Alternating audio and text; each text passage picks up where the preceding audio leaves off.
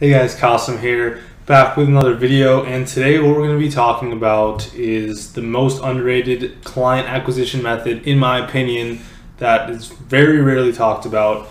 And it's not too time intensive, and it's pretty easy on the wallet, very minimal to any really money is needed. You can potentially do this for free basically, but if you have to pay 10-15 bucks, it's a small investment. So what I'm talking about are BNIs or meetups.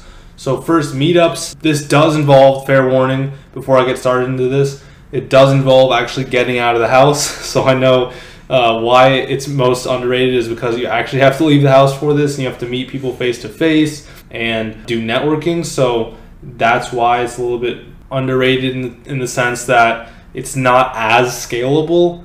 But I'll get into how it actually technically or indirectly can be scalable. So first off, let's go over meetups and BNIs, and then we'll discuss at the end.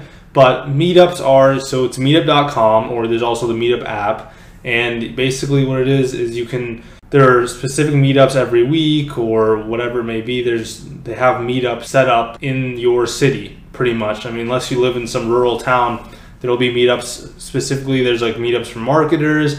It can be business owner meetups, and it's just to network with other business owners or marketers in our case. That's a great tool to use. Like if they have a business owner meetup, you can go over there and you can talk to potentially lawyers and potentially roofers, whatever it may be. You can talk to all of those people, and you can also go to a meetup that may be for marketers and just talk and network with other marketers as well. So there's a lot of options there.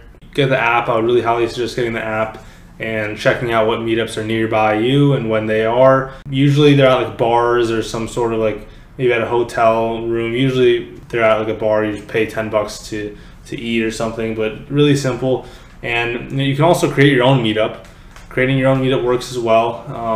Probably works better in a bigger city, but can be done, especially if you know people around you and you have a decent network already. You can create your own and you can have success with that as well, and maybe teach a class to business owners and then pitch to them in the end. So there's plenty of options there. But let's move to BNIs. So BNI is Business Network International, and they're just a business networking group. So basically what it is you just they have members and they have chapters. They have members in their chapters, and members pay $500 a year membership fee. There may be some other fees aside from that, but that's the main one.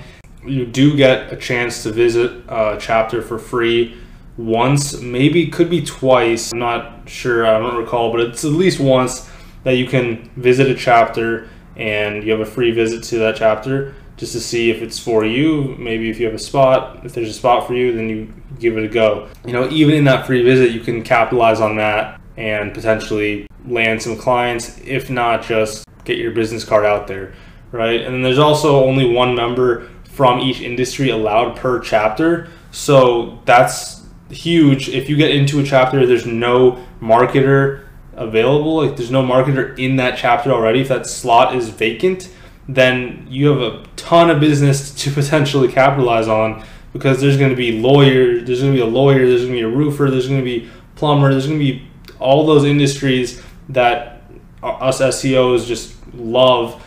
They're all going to be in there, and you can potentially work with all of them and some people in their network outside of the BNI group. So there's tons of potential there, and even if there is a marketer, you could even go in as a web designer or something. So there's a couple options there. But basically what I would suggest, my advice when going to BNIs and meetups, have a professionally designed business card. You can use Vistaprint for that. There's a couple other ones you can use, but Vistaprint's fine and pretty affordable as well. And the main key to meetups and BNIs is you want to talk to a bunch of people. So you talk to people, don't do too much chit chat, just get to the point with people, talk to them about their business. Have a little 30-second elevator pitch for yourself to, if someone asks you, hey, what do you do?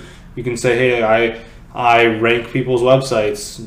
No, that's not a good one, because they're going to be like, wait, what do you mean rank websites? Well, you can say something, make it simple and to the point, to where if they're saying, hey, what do? You say, well, what I do is rent digital real estate to people. And they're like, whoa, what's that? That's intriguing. what is that? And you can kind of go, once you have them hooked, then you go into it and talk a little bit more on that. But don't be too jargon. Don't use too much jargon for like marketer jargon and all that stuff. Keep it simple with business owners. It's the same principles like when you're talking to them on the phone. You don't want to go too much into detail on what exactly the service entails in terms of technicalities, just in terms of the benefits. So that's it for the video, guys. Give it a try. Give Meetups a try. Give BNI a try.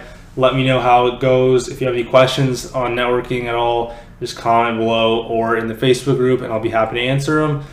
Make sure to leave a like on the video and subscribe to the channel if you haven't already. I'll see you in the next one.